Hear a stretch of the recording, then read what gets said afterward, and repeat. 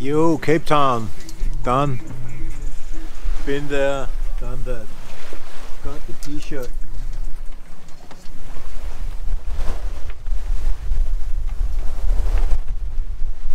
And it's very beautiful, I think, you know, because the little birds are still flying. And then you have these little sweet birds trying their tricks.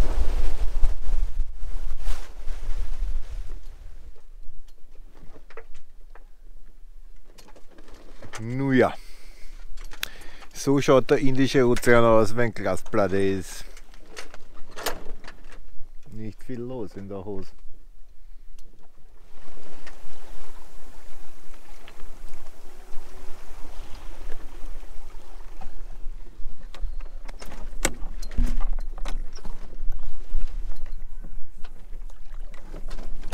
Sharky! Sharky!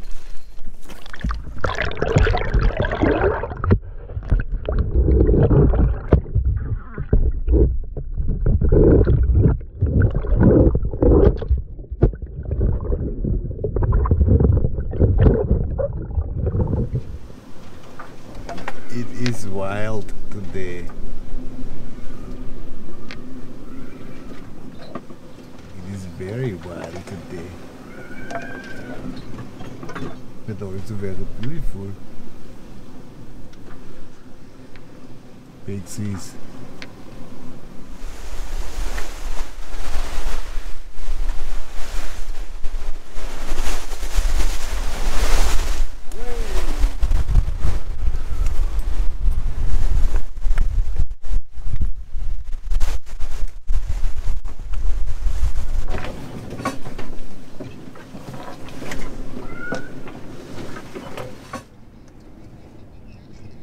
Yes, there is no Christmas tree around here.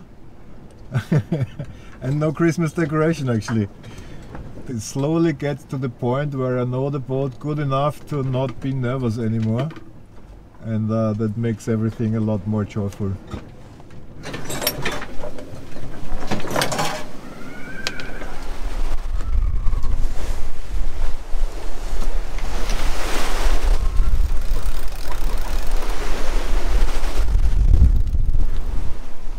Da ist Australien.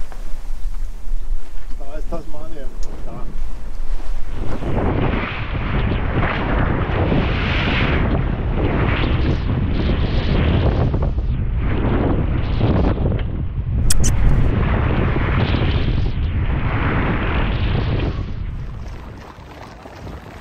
You're just about to cross the line.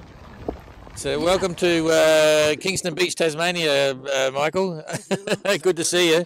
So okay, now to the serious stuff. You're halfway. You're heading home now. So how's that feel? That's good. That's very good. I'm actually very happy that the Earth has the size it has. Yeah. It doesn't need to be bigger. It's big enough. Michael, it's your first time in the Southern Ocean. How does it feel? Very good. It is in the same way. It is very beautiful and very terrible. It doesn't stop, you know. It's really crazy. It's a lot of motion and it never stops. You said in Cape Town you are super scared to go into the Southern Ocean. You are happy to go and scared. At the end, actually, I think I've done the proper training. I tell you, I've seen all this what I've seen now in the Northern Atlantic already in winter. There was nothing really shocking. And for the weather warning, you know, for the big system which I had, 8 meters swell from southwest, beautiful. It's nice to look at. It's super nice to sail on. Yeah. When we were here in Hobart 4 years ago for the previous GGR, the skippers were super tired, suffering a lot in the boat from the humidity, from the loneliness, from all this long way, and you look kind of okay. Is that because you are proud to be fourth in the race, or why you are not complaining? Well, the complaining does not make any sense. So it doesn't make any difference if you complain. It just makes the day harder somehow. I think the guys last time had a lot worse weather than we had, so they had a lot more work to do. And you know, it's like, I mean, I'm lonely at times, and things get boring a bit, but I prepared well. I'm still happy. What can I say? I'm happy to be like one of the 6 remaining guys, or 7. How many are we now? Yeah. So now it's heading home, and Cape Horn, and all that sort of stuff. Are you excited? Are you sort of apprehensive? You know, where's the emotion? You know, I had some waypoints. We did some videos of waypoints, which I thought will be my kind of next goal stuff. It turned out that it's Sunday. You know, Sunday is new food box. Sunday is a new dot in my chart 4000, which is the world. So I do every Sunday 1 point, how far I got. And it's kind of celebrating day, and it's kind of working from Sunday to Sunday. And I do not work hard on Sunday, you know. I do a Sunday on Sunday. It's like a reef more than necessary. I do not go out on deck during night and stuff. I give myself a Sunday on Sunday, like other people do.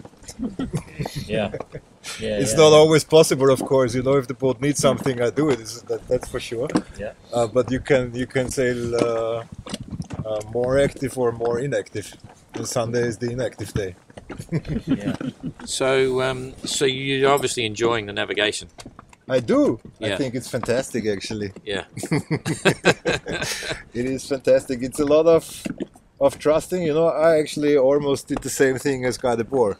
Yeah. I was like half a mile offshore, and I thought I'm like 50 miles off. When was that?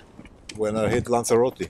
And I almost hit the northern part of Lanzarote, and that was kind of...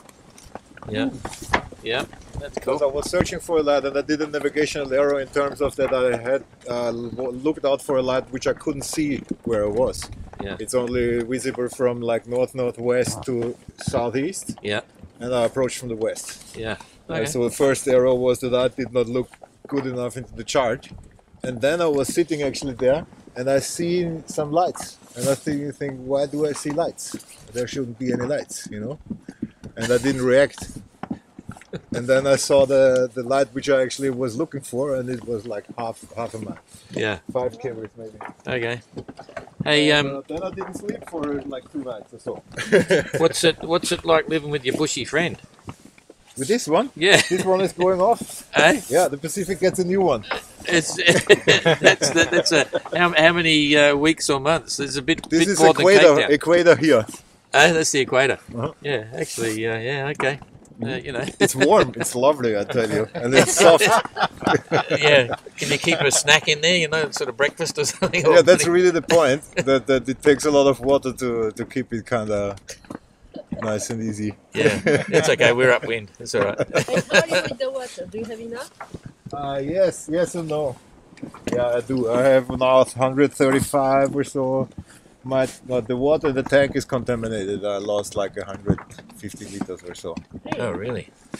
So you're boiling it, or you had to throw it, or you use it for washing, or whatever? I use it for washing and toothbrushing and stuff, but it's getting more and more salty. I'm going to kind of seal both of the things when I'm here now. I just do them with Sika or something, really mock them watertight. And I might empty the tank kind of slowly, and as soon as it's empty, start to fill up again. But then, I do still have 125 cans of lemon soda. Lemon soda? Soft drink? Yeah. So that's another 30 liters to drink, liquid. I do carry like 7 bottles of red wine still, and 2 bottles of rosé wine. It's another 10-liter liquid. Yeah. That's cool. I think it's fine. The thing is that I've been told that it's not possible to collect water in the tropics, and it's much easier down here, and it's exactly the other way around. Yeah. In the tropics I collected like 50 liters in an hour, or in 2 hours or something, like one big square, kind of filled up everything. And down here it's like a drizzling, and then you always have like 6-meter seas and a lot of wind and sails. Absolutely. So what's been the best part to date from La Sable d'Olonne to here? I don't know. I think it's the whole thing. Yeah. There is not one best part somehow. Probably the animals. Animals. Seeing all these elements. Yeah. Again and again. But it's a whole thing story somehow. Yeah. And what are you looking forward to most now? Like not today. I mean, breakfast. Having rounded Cape Horn and get back to LSO. Yeah. Okay.